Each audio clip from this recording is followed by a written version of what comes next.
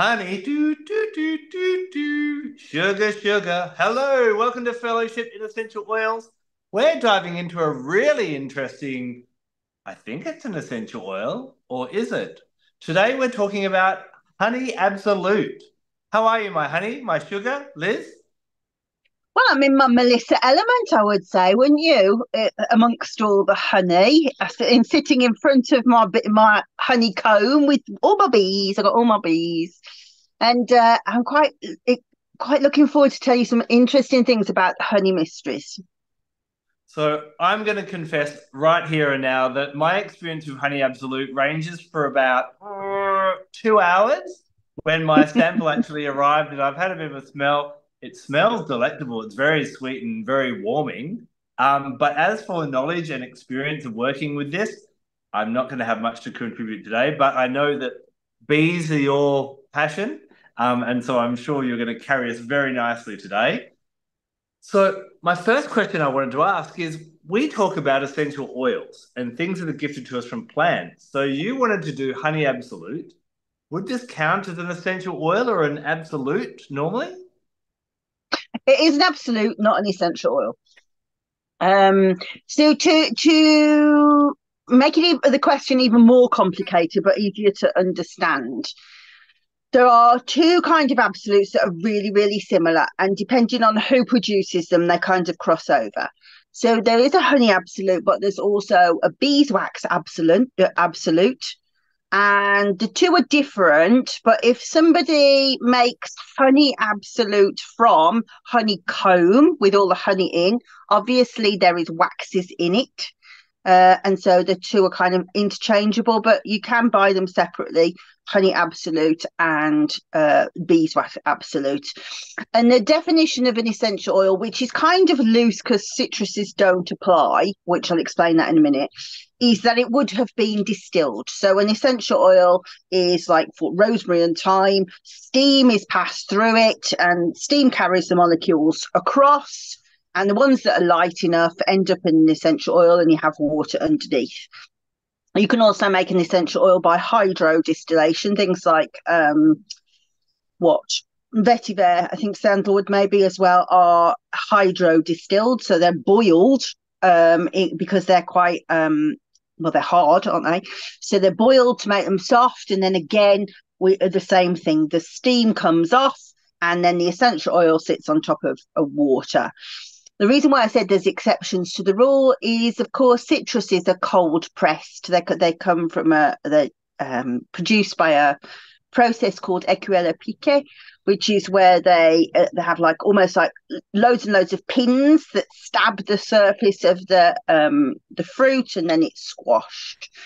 But not all products will make an essential oil for very different reasons. Sometimes some things just don't have an essential oil because the active molecules are not oily. So you might think of witch hazel, for example, always water, never an essential oil because their active constituents are watery. Things like roses, there is an essential oil, but there's also an absolute, and this is how we get to absolute. So things like jasmine, for example, roses, can't think of any more, gardenia, where the blossoms are really quite delicate. Then what they do is they make what's called a concrete by extracting with a solvent and then washing it with alcohol. And so this is what's happened here. So they do it with the beeswax. They do it also with the honey, that they make a concrete. It may be hexane, or it may. Yeah, I think it is hexane that makes the concrete, and then they wash it off with alcohol. And what's interesting about the honey absolute, I've got it on a piece of paper here. The honey absolute smells quite boozy. Now, Mm. if you ferment honey, you get mead, and mead predates wine by many, many centuries archaeologically. So we've always known about like the boozy effect of fermented honey, but of course this has been washed with an alcohol, and you can really smell it because that's what it smells like. It smells like good mead rather than smelling like honey. Yeah. Yeah. So, I guess, we can make absolutes out of things other than plants, and honey and honeycomb is an example of that. It smells great. I would definitely agree that, yeah, I can smell the meat as well. But is there any physical therapeutic benefits to having this in our collection? Well, yeah, because and it depends on how it's been extracted, whether it's just from the honey or whether it's from the beeswax and the honey. Because if it's done from a honeycomb, then you also have the beeswax. But honey is one of the most important medicinal properties we have on the planet, and even as like even somebody who didn't love bees would still tell you the same thing. You know, it's such a healing, antimicrobial, antibiotic, antifungal thing, but also it acts as a humectant. So what that means is it actually soaks and retains moisture. So if you've got very dry skin or itchy skin or any kind of skin that's reactive, honey is fantastic for it. But, you know, think about if you've got a sore throat, how you might have honey and lemon. So right across the board, honey has all of these fantastic properties. But what's really interesting is if you look at the GCMS report for, well, I'm going to say the one that I had, because I don't know, because I only do have one and I've only ever had one. It's not an oil that I use very often. It was given to me. My sister gave it to me. I would never have probably bought it even, to be honest. But the GCMS report shows it's got really interesting, unusual compounds within it. So, for example, well, the GCMS report only actually accounts for 65% of the constituents. In other words, there are so many other trace ones. They're so small that it's not worth picking up. So now if you think that that's 35% of the oil, that's an awful lot of trace elements. And its biggest constituent on this one is so 18.5% palmic acid, or palmitic acid, I should say, and 8%, just over 8%, oleic acid. Now, those are not constituents that you would ever find in an essential oil because their molecules are too big. You would find them in carrier oils. So that's interesting in itself, isn't it? So, for example, palmitic acid, palm oil, there's so many different reasons why not to use palm oil, most of all the orangutans, in my opinion. Anything with red hair is worth saving. There's lots of reasons to stay away from palm oil, but it's made up of 45% palmitic acid, almost 20% in the honey absolute. So that's high. You wouldn't find that in any essential oil. Likewise, nearly 10% oleic acid. Again, you would find that in lots of carrier oils, but particular olive oil. But really, I can't find any research into the absolute in its own right. But of course, there's so much into beeswax, there's so much into to honey. Skin healing is going to be the main thing, but if you read up on it, what it will often tell you is it's used quite a lot in the perfumery industry, used a lot in cosmetic industry. And so, for example, if you were going to make soap and you wanted to make a goat's milk soap, because the honey loses its properties in heat, you might consider using honey absolute, although the same would apply for any kind of essential oils. They're spoiled in saponification, but if you wanted to keep the scent, then you could use that. So mainly it would be for skincare. So I guess proactively, I'm kind of sitting here. I've got my bottle now, and apart from it smelling great, and I haven't checked how thick it is and whether it would go very well in the diffuser. Maybe, occasionally mixing it with a bit of moisturizer would be great, but especially, like you said, if you've got any bacterial infections or microbial infections on the skin, then it would be good for that, especially. Yeah, I mean, the only reason that I really use it is when I've got a sore throat. I like to gargle it with, so that it's really soothing on your throat. But whether you should do that or not, there's all sorts of arguments about things that have got solvent extraction probably have some kind of solvent residue. But I'm not one of those people that treats my body like a temple, so I'm going to go for for the honey, but yeah, very good for the skin generally. So if you've got something like reactive skin, eczema, psoriasis, any of those things, it's a lovely different oil to choose. And yeah, Mm. yes, in answer to your question, yeah, not too thick to put in a diffuser. Quite expensive though. And yeah, it's kind of like a golden color, of course, because it's honey. Don't know if I can't get to the. There you go.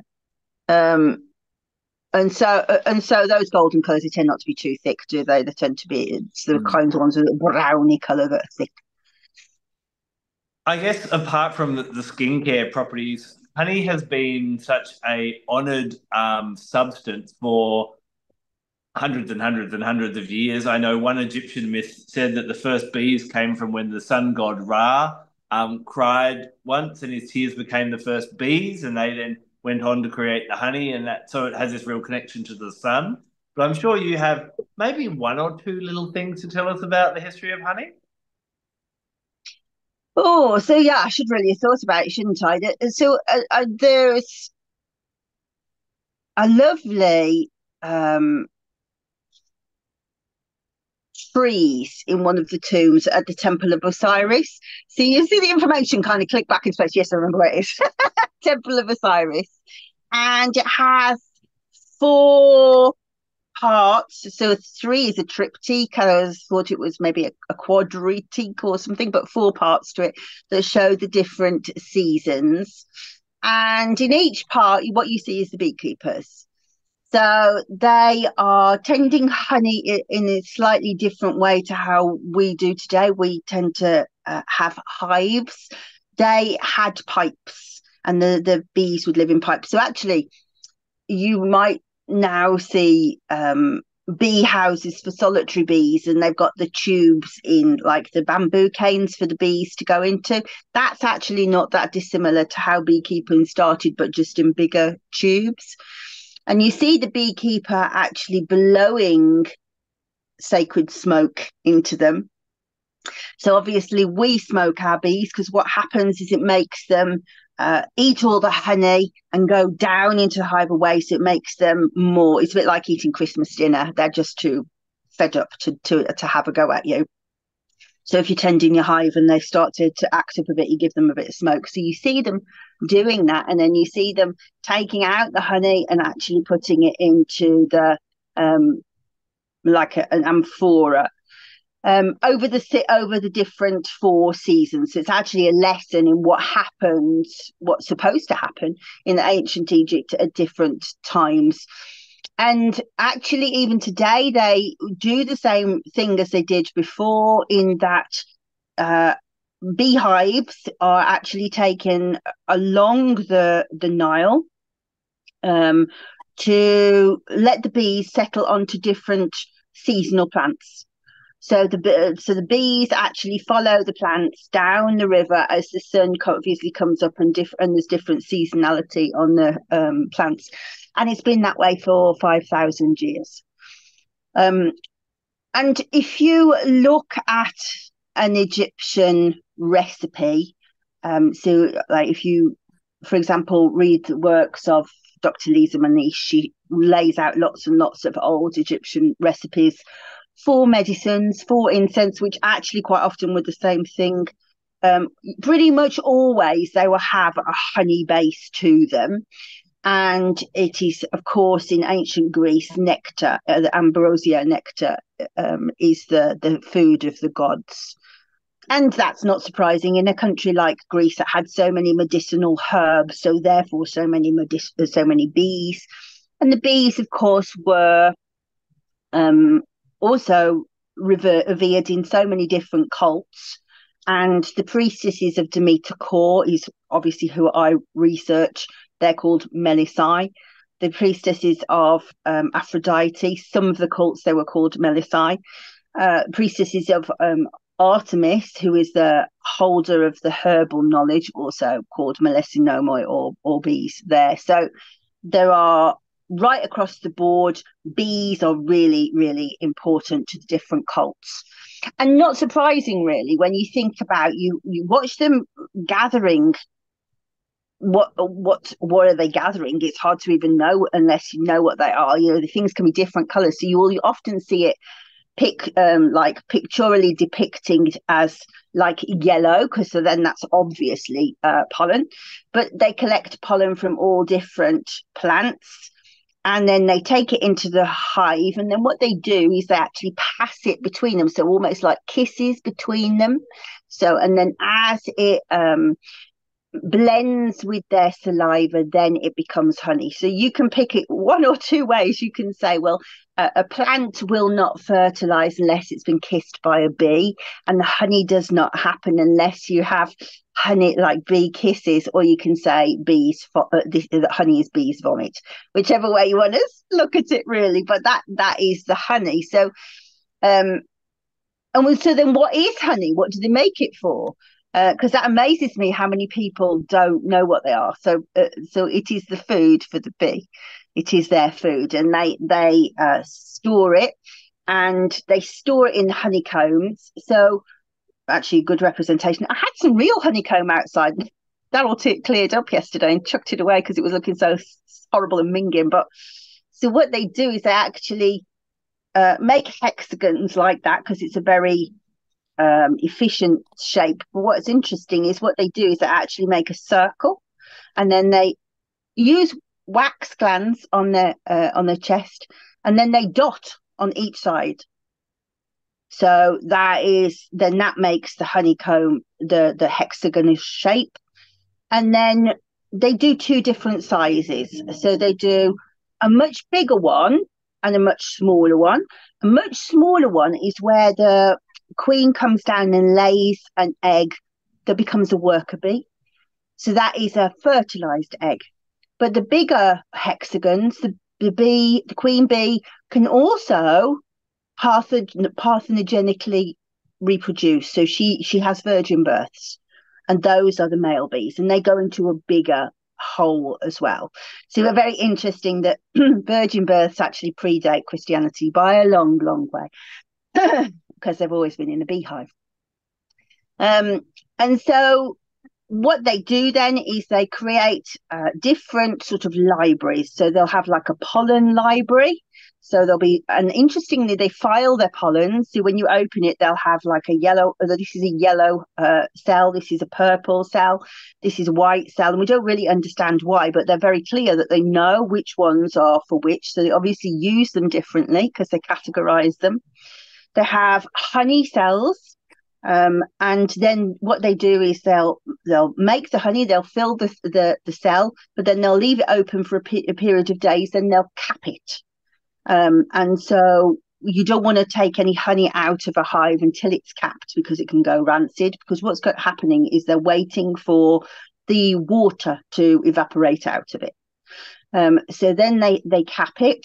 And then, of course, as I say, they have this other set of cells, which is where the queen lays the babies, the little eggs that will turn into little nymphs. And then over time, they will grow wings and then hatch out. So within the actual remit of a hive, you have many different types of honeycomb, but the honey absolute would only be taken from capped honey cells. That's it.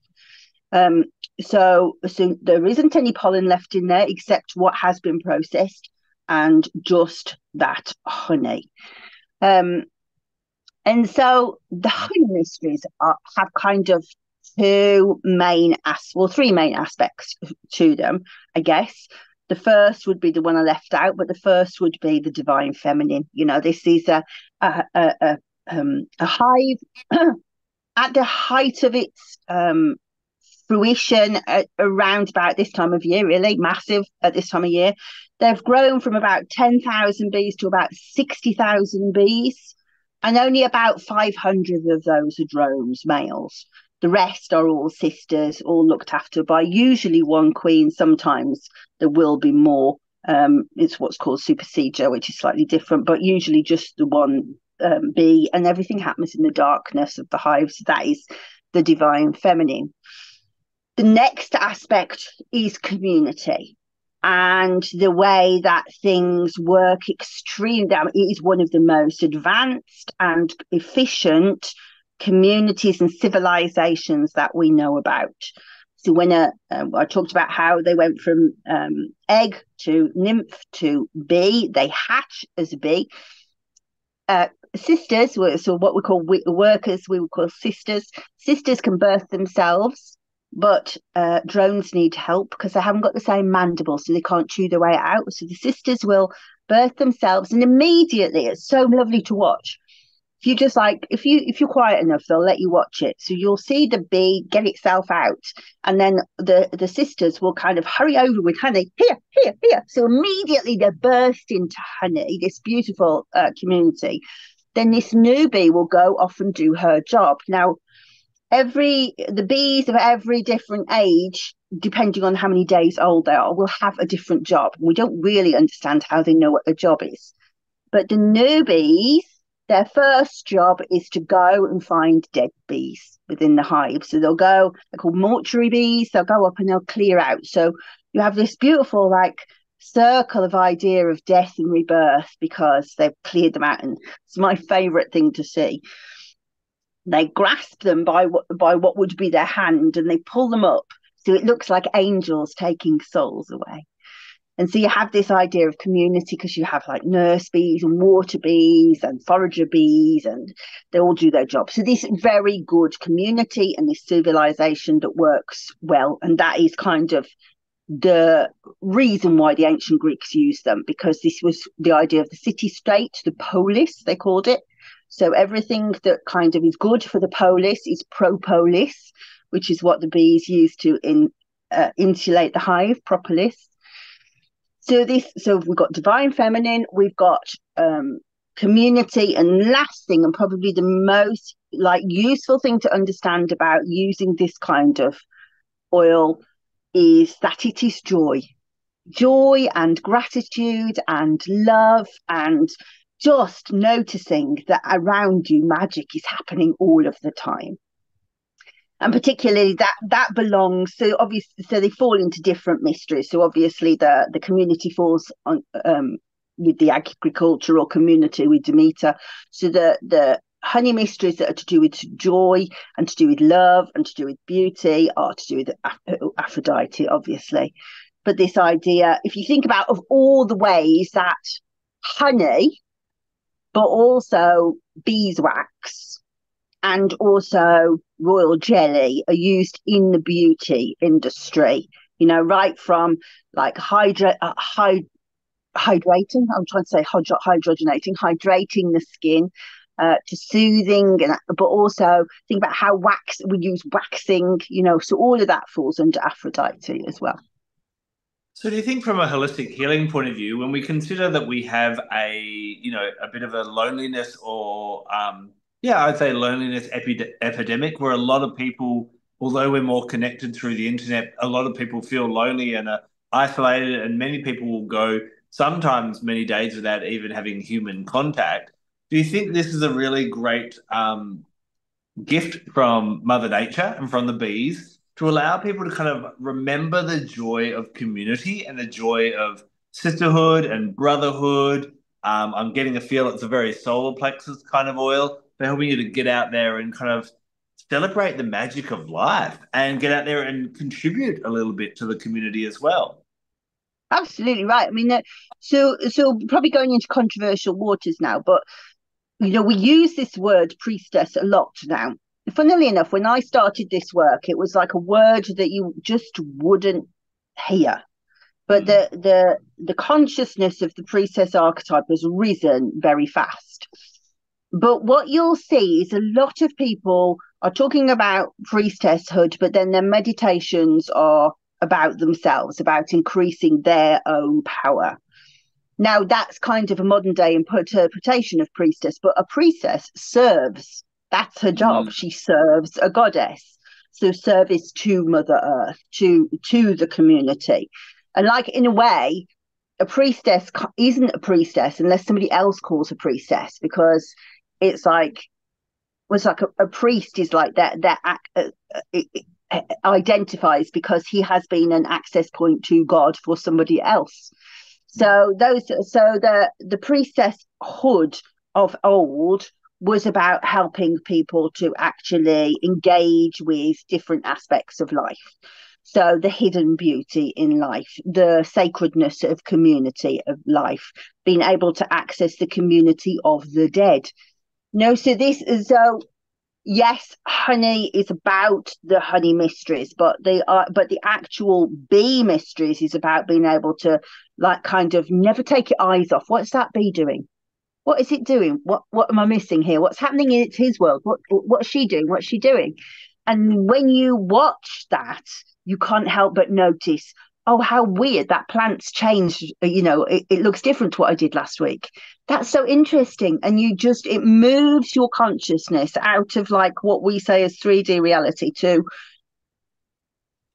the tiny, tiny, tiny stuff that's happening beneath your feet and around you, but also huge stuff that's happening in the planets, because then you start thinking, well, okay, so the bee is Artemis and Artemis is the moon, so suddenly you go, whoa, I'm in a big space now. So yeah, it kind of moves you out of your own head thinking about yourself out into, well, what's happening on a wider imagination. Now, I promised that I wouldn't ask you too many tricky questions, but I've got one that might stump you a little bit. You've obviously been talking a lot about like the Greek and Roman goddesses, and you've referred to Demeter and Aphrodite and Artemis, in kind of connecting them to the bee and to honey.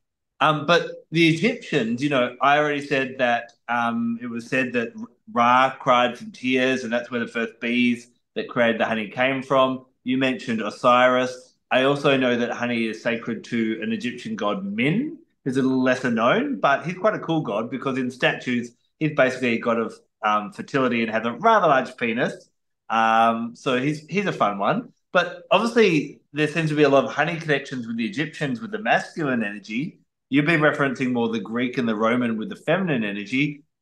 Is is that just the difference between the different areas and No, cultures? no, it's a complicated thing, and if you want me to go through it, I can. But it's not to do with necessarily the divine masculine and the divine feminine. It's to do with what those gods or goddesses did. Mm. So, for example, Osiris. So I said about how there was the temple of Osiris. That's where the frieze was.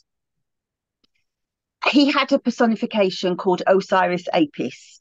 So, strangely, you would think Apis means bee. No, it doesn't. The Apis was a bull.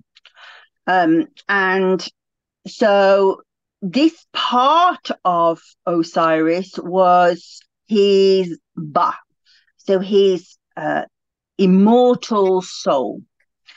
So when we see the pharaohs doing their sort of their rituals to become a god, the personification was to become Osiris Apis, because Osiris Apis was believed to leave the pharaoh's body at midnight and to go out in his solar bark and to travel through the world of Amduat, which was the soul of the place of the dead, where it was said that the souls went buzzing around like bees, and to waken the gods, and then to ensure that he wakened the sun god Ra, and so that the sun would rise again.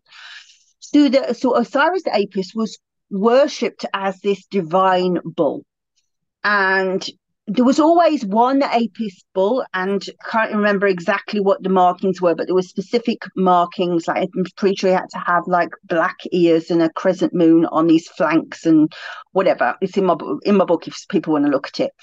And so he was worshipped in its own right, the Osiris, the Apis bull. So he would be brought out each year on special days, and people would put lays of flowers around him like candles for him. They would worship him. And when he died, then he was buried in a special mausoleum called the Serapeum. So in the Serapeum, there's these ancient bulls, and it is said that bees were born from the carcasses of dead bulls. And interestingly, the it kind of does cross over, even though it seems like they're different, like archetypes. It does cross over into Greek mythology. So the beekeeping god is called Aristeus in Greece, and Aristeus appears in a myth about Odysseus, and Odysseus, sorry, Orpheus, about Orpheus. Orpheus chases his wife Eurydice, who has been taken down into the underworld. Um, and to get there, he's told that he must uh, sacrifice bulls, and from those bulls will be born bees. So sorry, I mixed up two myths there. So that's Aristeus loses his bees, and then he's told to be able to repopulate them. Then he should bury bulls, and they would repopulate them that way. So you have this idea of bees being the souls of the dead, and ancient Greece also believes that Sophocles says the swarm of the dead comes. So we have this idea of it being, once they leave the world, they become bees, but also that the souls of the new lives come in through bees. And Osiris is the god of regeneration. So whilst it's the same myth, although it's taken out of the masculine and feminine, it's about, so on one hand you've got the Persephone idea of going down into the underworld to get the souls. Osiris brings them from Ra. Mm. So really what I guess any deity that's linked to either the life, death, rebirth cycle, or that kind of abundance and prosperity, and even beauty with Aphrodite, I guess that's kind of where the honey absolute would be sacred to. Nearly, it's more about eternal life. And if you think about the honey, that honey never decays. So, like, they've had honey coming out of Tutankhamun's tomb that's still perfect and still holds, particles of pollen. And my favorite as well, the little legs of little bees. So and they've been preserved for eternity.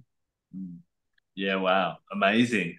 So when we look at the kind of spiritual aspects, is there anything else that you would kind of use honey absolute for in that respect?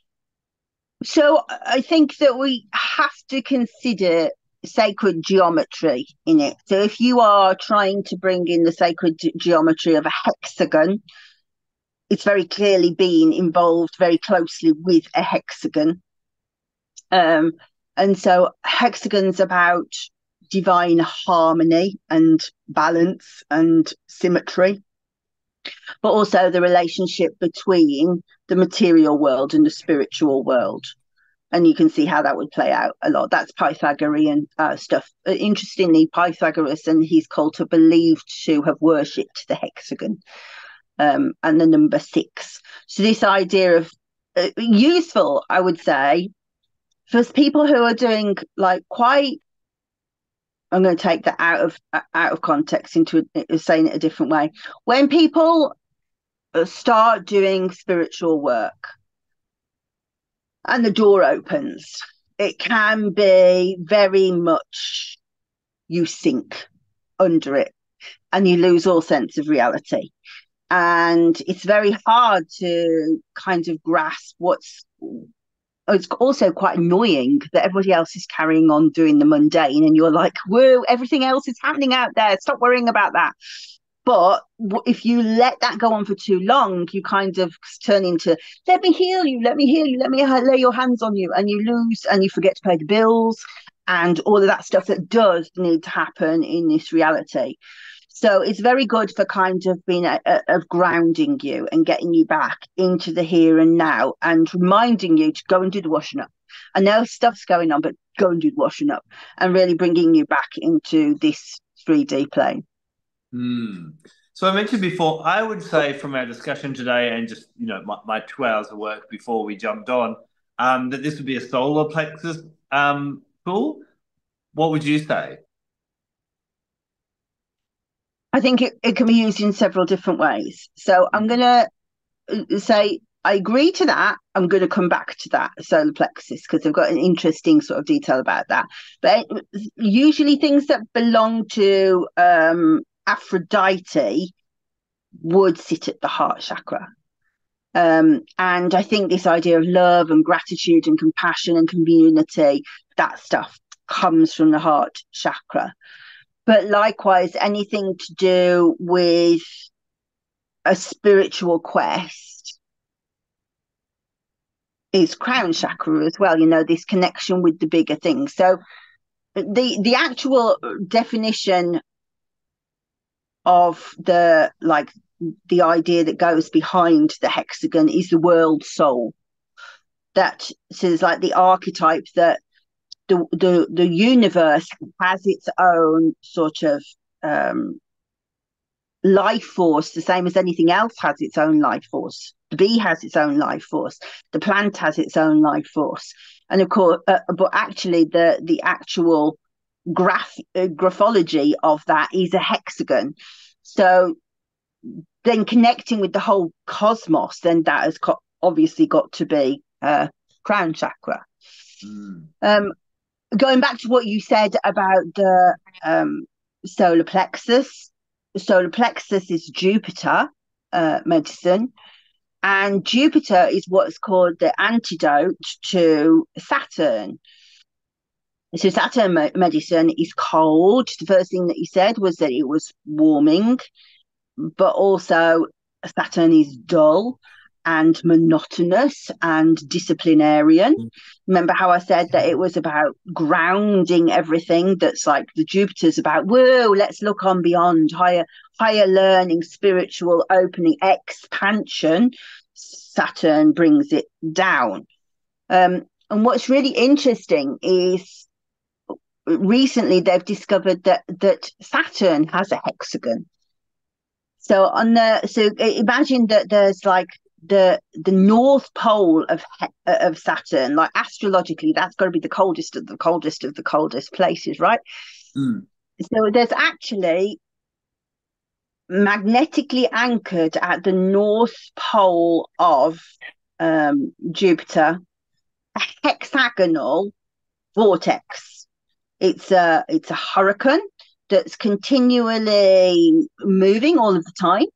So it goes around about 300 miles an hour, so about 3 times the worst kind of hurricane that we would have here on Earth. Oddly, doesn't have an ocean underneath it. There's no water. And of course, it is a gas giant. So the whole thing about Saturn is it is a gas giant. So there's just like this vortex for some reason moving a hexagon that you can see very clearly on satellites from space, which changes color. And over time, it changes. So we have observed it over a period, I think, of 9 years on a satellite called Cassini. And the last pictures that were taken of the hexagonal, hexagon of Saturn, that's what it's called. It had turned to be honey coloured. So I think that we have to say that there's an energy from there right now of kind of grounding all of this energy that's coming and all of this bee consciousness, because suddenly it's gone from like nobody knew the bee consciousness to everybody you speak to is like, tell me about the bees. The bees are really talking to me, grounding it down, which is what Saturn does.